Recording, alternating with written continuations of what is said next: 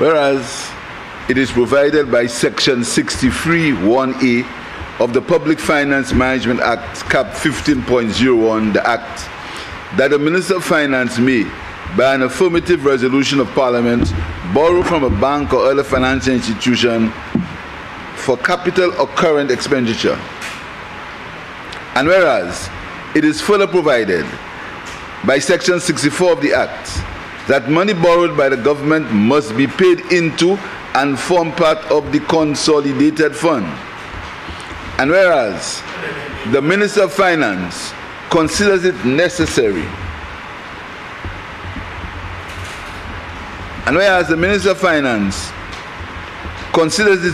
to borrow an amount of US dollars 9,971,000 from the special funds resources of the Caribbean Development Bank, the bank, Special Development Fund, to enhance the resilience of the St. Lucia Fire Service, the loan.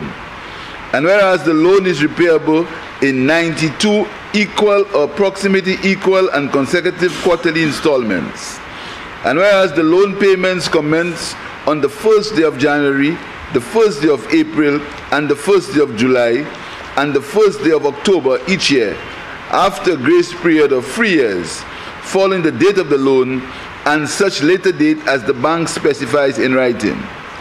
And whereas interest is payable at a rate of 0.75% per annum on the amount of the loan disbursed, be it resolved that Parliament authorizes the Minister for Finance to borrow an amount of US dollars 9,971,000 from the special funds resources of the bank's Special Development Fund to enhance the resilience of the St. Lucia Fire Service. The loan is repayable in 92 equal, approximately equal and consecutive quarterly installments. The loan payments commence on the 1st day of January, the 1st day of April, the 1st day of July, the 1st day of October of each year after a grace period of 3 years, following the date of the loan or such later date as the bank specifies in writing. Interest is payable at a rate of 0.7% per annum on the amount of the loan disbursed and outstanding. Mr. Speaker, before I make my contribution, I'd like to congratulate the St. Lucia Civil Service, the Civil Service of St. Lucia. Tomorrow is October the 4th, is Civil Service Solidarity Day, and we know the civil servants play an important part, public servants, in the economy and the management of the country. So I'd like to wish them a successful Solidarity Day on the October the 4th, and also invite members of Cabinet and the international public to a panel discussion on the 3rd of October on solidarity in the civil services. Mr. Speaker, I'm very pleased this morning to keep a promise of the St. Lucia Labour Party to enhance and improve conditions of the St. Lucia Fire Service in this country, Mr. Speaker. Mr. Speaker, the fire service has gone through some trying times, Mr. Speaker. And most of us sometimes don't understand the work that these men and women do for the country, Mr. Speaker. We take it for granted, and we do not always show the level of appreciation for the men and women of the St. Lucia Fire Service, Mr. Speaker. I had the benefit of a discussion with the fire service during a time in another life when I was acting Prime Minister. I had a discussion with the representatives of the association, and they told me firsthand that the trauma and the work and the effort and the ordeal that they went through as fire people. And that was before COVID. That was long before COVID, Mr. Speaker. So you can imagine what they went through during COVID. And I want to put on record again the appreciation of the government and the cabinet and the government of St. Lucia, and on behalf of the people of St. Lucia, Mr. Speaker, our sincere gratitude to the men and women of the St. Lucia Fire Service for the work that they do in St. Lucia for the people of St. Lucia. Mr. Speaker, this motion came about by letter dated March 17, 2023. By letter dated March 17, 2023. The government of St. Lucia, through the Ministry of Finance and Economic Development, requested support to develop a resilience building project to assist in the strengthening the capacity of the St. Lucia Fire Service, to improve emergency response, make it more effective and more efficient. This was necessary to reduce the vulnerability of the population to increasing disaster risks triggered by human action and hazard events, including stronger tropical cyclones, hurricanes and storms, storm surges, and drought events which threaten St. Lucia's socio and economic objectives, Mr. Speaker. Not to mention pandemics, which happened with the COVID situation when we experienced the COVID pandemic, Mr. Speaker, and the work of the fire service, Mr. Speaker.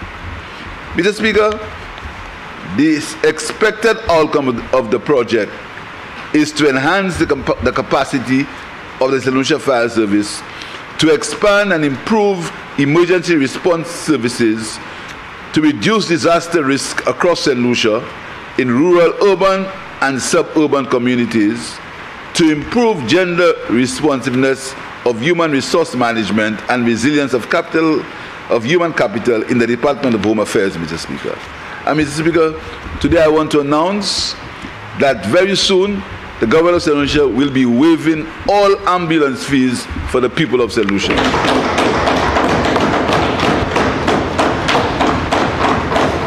This is part of the work. This is about the benefits of the health and security levy, Mr. Speaker. And we will account to the people of St. Lucia, not in a black box, but we will tell them, Mr. Speaker, how the health and security levy is being spent. Only this morning, we increased resources to the St. Lucia police force, and the health and security levy will be used for training, for effectiveness of the police force, Mr. Speaker. So we will account for the health and security levy. We will not put it in a black box that has never been found. Mr. Speaker, the project will be as follows, Mr. Speaker. First of all, project preparation. The St. Lucia Fire Service has provided architectural and structural drawings for the design and rehabilitation of the St. Lucia Fire Service Training School in Vieux-Fort. So we are going to improve, Mr. Speaker, the situation at the St. Lucia Fire Service in Vieux-Fort, Mr. Speaker, and the St. Lucia Fire Service training facility. And that was used when the RSS came to St. Lucia. It has multifunctions. It was used when the RSS came to St. Lucia. They were housed at the training school in Vieux-Fort, Mr. Speaker. Mr. Speaker, the money will be used for 2 parcels of land owned by Invest St. Lucia in Vieux-Fort, being one 24,500 square foot concrete warehouse with galvanized cladding situated at the Vieux-Fort Industrial Zone. That's where it is now, Mr. Speaker, and the land registered in that name, in the name of Invest St. Lucia, Mr. Speaker. That's what the money is going to be used for. It's going to be used, Mr. Speaker, for infrastructure works, for the reconfiguration and retrofitting of the St. Lucia Fire Service Training Center and the practical training grounds to satisfy TVET standards and to facilitate expanded and specialized training programs for the St. Lucia Fire Service, the Royal St. Lucia Police Force, and the National Emergency Management Organization, NEMO, and the Regional Security System, Mr. Speaker. The money is going to be used for engineering and construction-related services and consultancy services to provide design and construction supervision of the infrastructure works being done at the St. Lucia Fire Service Training School, Mr. Speaker. It's not only going to be used for infrastructure, Mr. Speaker, it's going to be used for the provision of appliances as follows: 1 aerodrome truck, 5 domestic fire trucks, 4 quick response vehicles, QRVs, 4 ambulances, and equipment tools for 9 fire stations, including 7 local stations and 2 crash fire halls at George F. Charles Airport and Iwalo International Airport, and information communication technology equipment and furniture for the St. Lucia Fire Service Training School.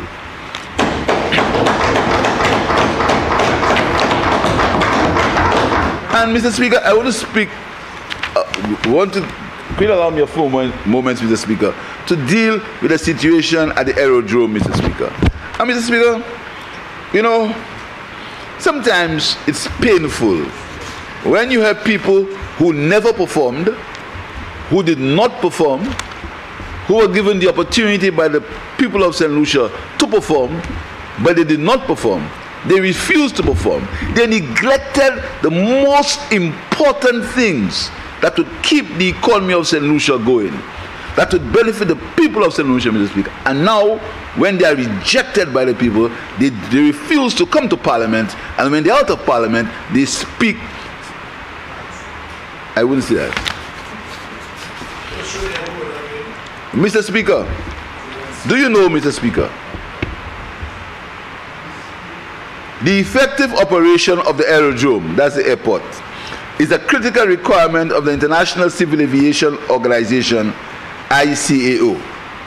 And non-compliance increases the risk of sanction, including suspension of the airport's license to operate, with possible knock-on effects on the airport's reputation, reduced revenue for the entity, and the complete breakdown in the tourism industry, Mr. Speaker.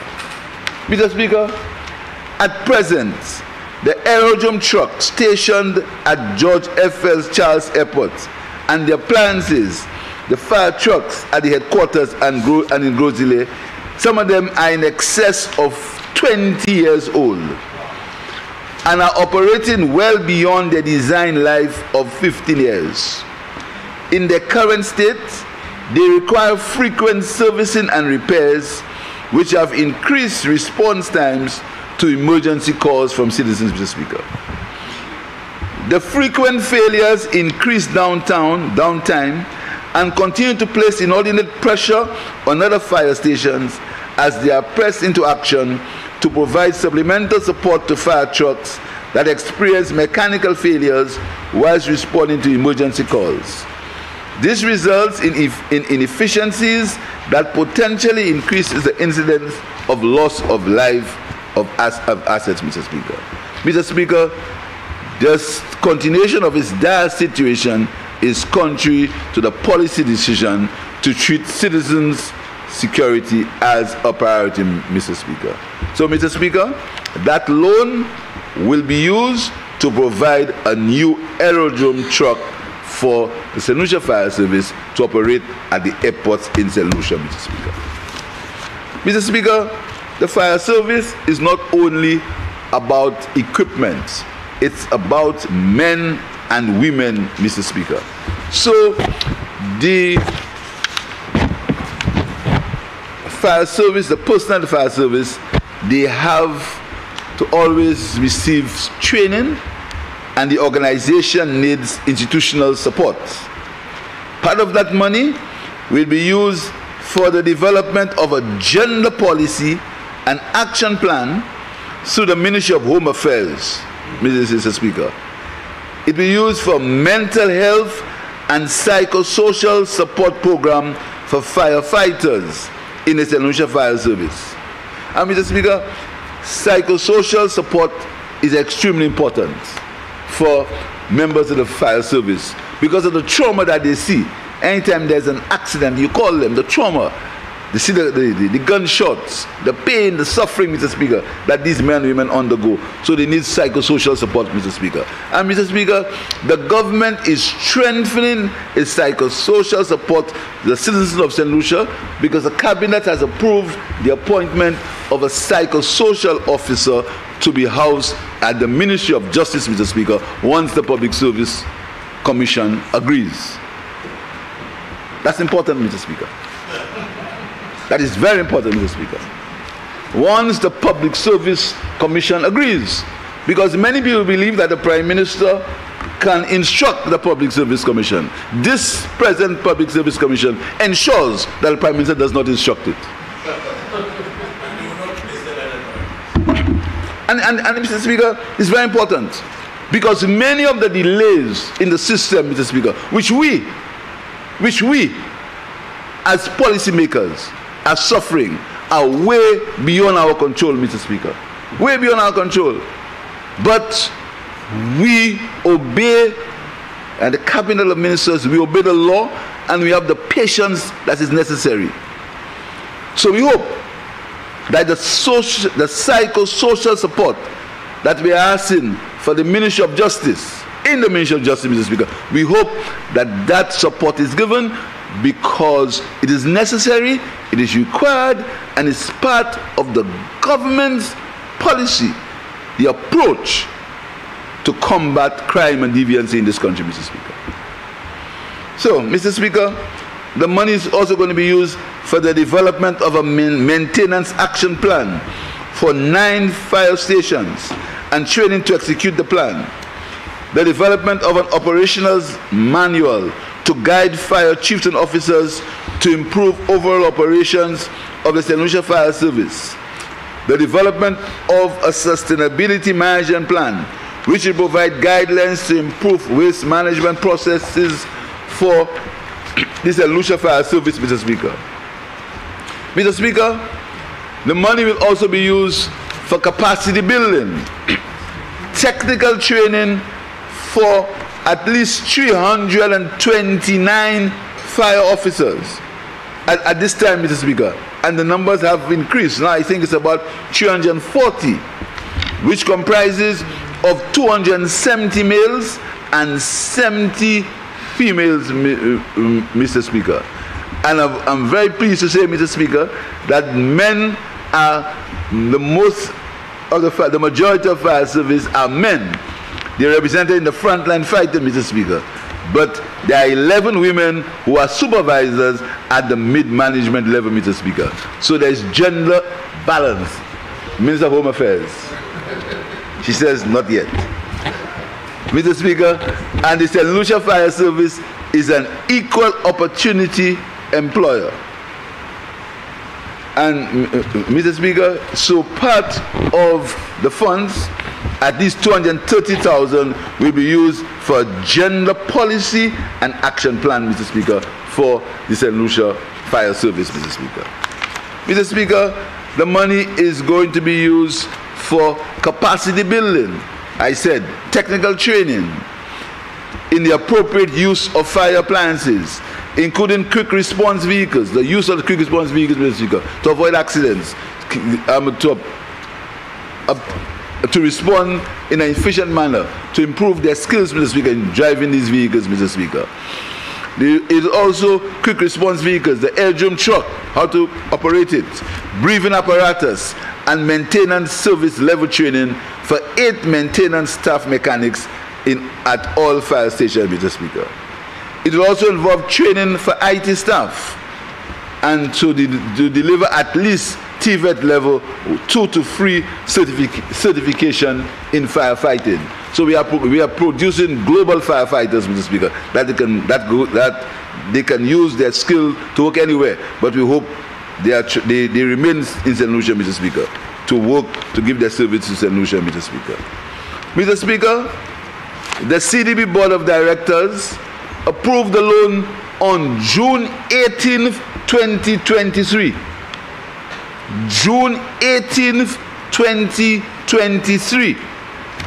The loan was approved by the Board of Directors, Mr. Speaker, for an amount of $9,971,000 from the Caribbean Development Bank's Special Funds Reserve and a grant to the government of St. Lucia.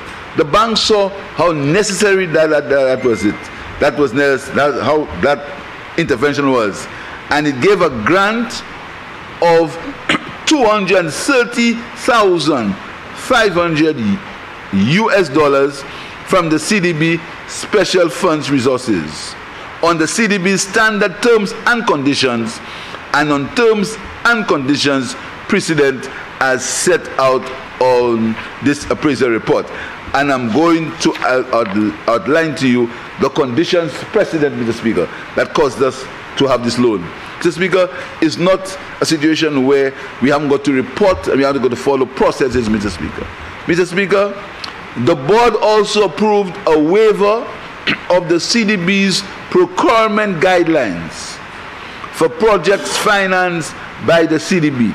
They caused a waiver of the procurement guidelines to extend eligibility of bidders for the contract of bidders for the aerodrome, the fire truck, the ambulance, the firefighting, the foam equipment, and the appliances to countries not members of the CDB. So there's going to be a tender process, Mr. Speaker, and the tender process, the CDB has waived the requirement so everybody can tender, so we can get the better price or the best price for the appliances, Mr. Speaker. The total value of the waiver, the total value of the equipment that we are going to buy, out of the $9 million, the total value of the equipment is $7,370,736 US. That is the value of the aerodrome and fire truck, the ambulances, the firefighting foam, the equipment and appliances. That is going to be at a value of $7,370,000, Mr. Speaker. Mr. Speaker, the project will be implemented within a period of 30 months. 30 months from the date of approval, and is scheduled to be completed by December 2025. By December 2025, Mr. Speaker, the fire service should be a top-line global fire service, Mr. Speaker, in the aspects that I mentioned. Technical specifications, I must thank the management of the fire service for doing that, for all the equipment and appliances have been prepared. The issuance of tenders for goods and related services is scheduled for Q3 of 2023. It will happen now, Mr. Speaker. A tender for goods and related services, Mr. Speaker. Architectural and structural drawings have been prepared, which provide good details of the proposed layout of the St. Lucia Fire Service Training School in Vieux-Fort. Mr. Speaker, the Ministry of Home Affairs and the Ministry of Economic Development, Mr. Speaker, will be implementing agency for the project through a project coordinating unit under the supervision of the Ministry for Home Affairs, Mr. Speaker, and the Ministry of National Security. Mr. Speaker, there is sometimes there is not confusion, but people don't really understand the distinction between the Ministry of Home Affairs and Ministry of National Security. But hopefully that will be cleared shortly. But the Ministry of Home Affairs, Mr. Speaker, is the implementing agency for the fire service. The Ministry of Home Affairs, Mr. Speaker. Mr. Speaker, there are conditions precedent to the first disbursement. First of all, the bank shall not be obliged to make the first disbursement of the loan until the borrower has furnished or caused to be furnished to the bank evidence acceptable to the bank that the following conditions have been satisfied. 1. It has obtained prior approval from Parliament for the loan. That's what we're doing this morning. Prior approval from Parliament. 2. The project coordinator is engaged. 3.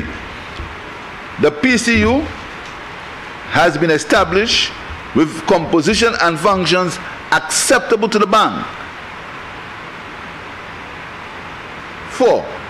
The procurement officer has been assigned from within the Ministry of Home Affairs with qualifications and experience acceptable to the bank. And finally, the project steering committee has been established. So, Minister of Home Affairs, you have your instructions on these conditions precedent, so you can move as quickly as possible to relieve these men and women in the fire service, Mr. Speaker.